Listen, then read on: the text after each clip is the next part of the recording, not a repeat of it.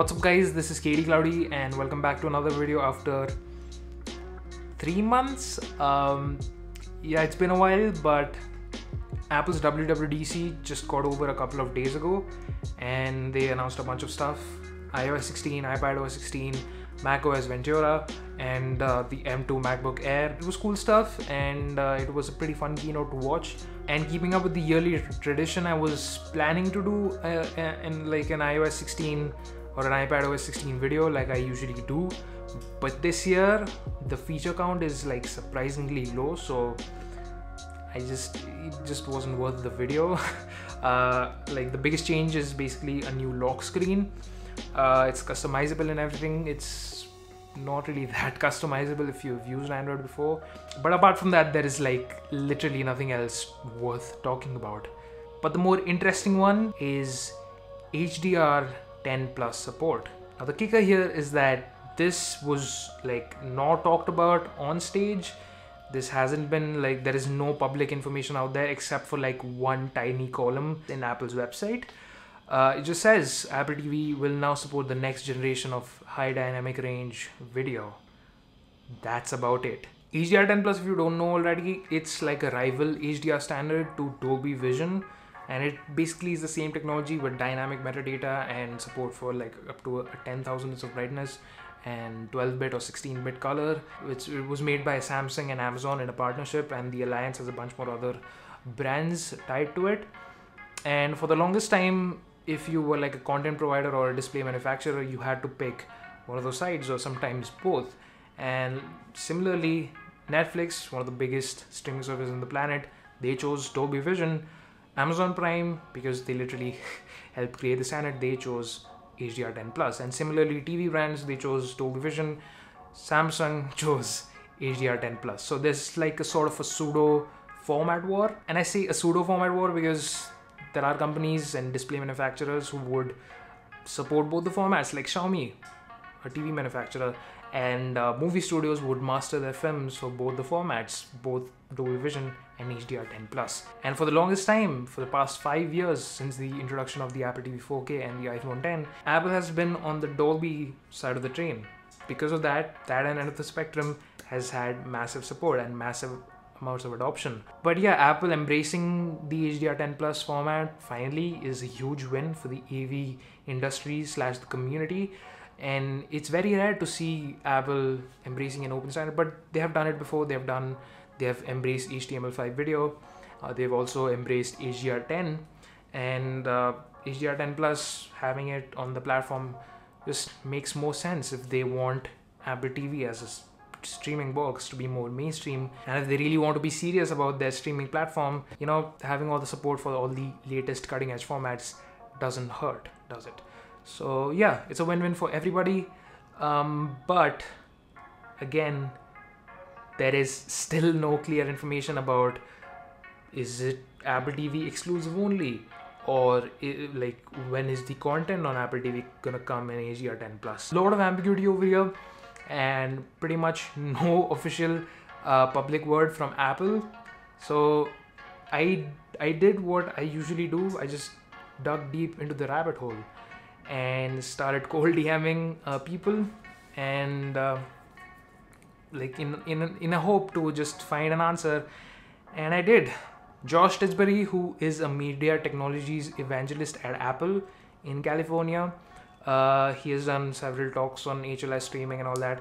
He seemed like the perfect guy who could, you know, sort of answer my questions. So yeah, I just dropped a cold DM and I got a reply. And yeah, it's available. It's going to be available for all apps.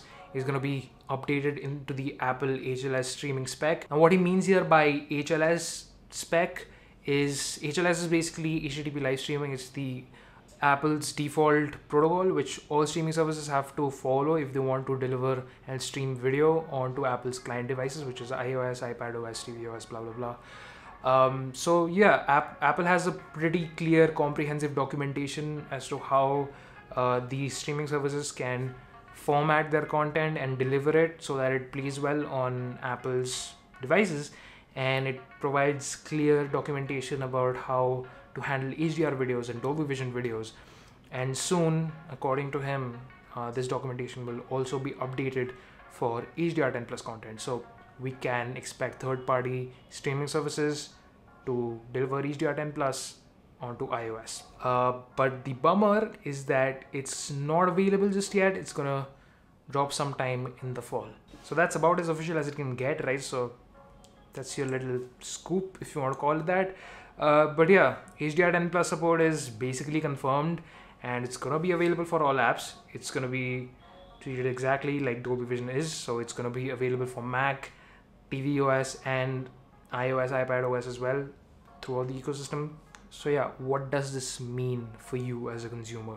Well, the biggest change I personally hope is that Amazon would freaking fix their horrendous Prime Video app. I mean, I hate that app anyways. I've tweeted countless times about it. It's like decent on Android and Android TV, but on iOS, it buffers in 720p for me on my iPad. Sometimes it will go to 1080p, and there is no HDR support. It's all SDR up till now.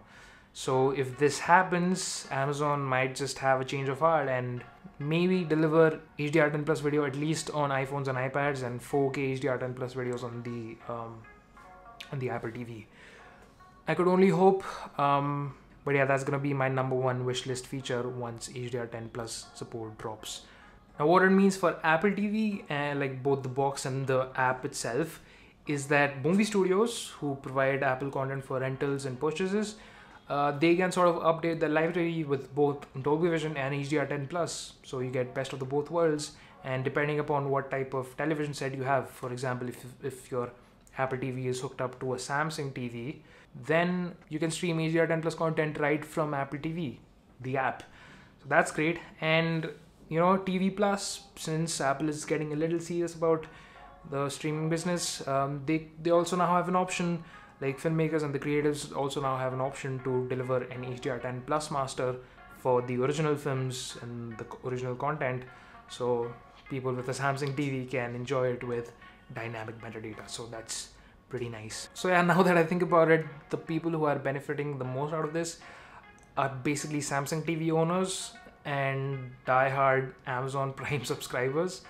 So yeah, you can enjoy that content through Apple devices or the Apple TV service. So that's like best of both worlds. Now, I did try to download and play an HDR10 plus sample file, like a demo file, onto my iPhone. I muxed it into the proper HEVC container and played it on my iPhone, and it works. It already works even on iOS 16 beta 1. But that's probably because HDR10 plus is like highly backwards compatible. So if it's running on an unsupported display, it's just gonna play the fallback HDR10 layer. And like right now, there's no way to tell if it's actually HDR10 plus or HDR10. But yeah, well, you know what? We'll wait until the actual support for HDR10 plus officially drops in fall, and let's see how it's implemented. Across Apple TV Plus. Will Amazon decide to update their freaking Prime Video app? We'll see, but until then, we can just hold our breaths. And I'm also excited for macOS Ventura and iPadOS. iPadOS doesn't really have anything for non-M1 iPad, so you could say I'm not really excited for that. But yeah, that's basically it. Thank you so much for watching. Hopefully more videos coming soon. If you liked it, please subscribe. Follow me on Twitter if you like to talk about all this stuff. And I'll catch you guys in the next one. Cheers.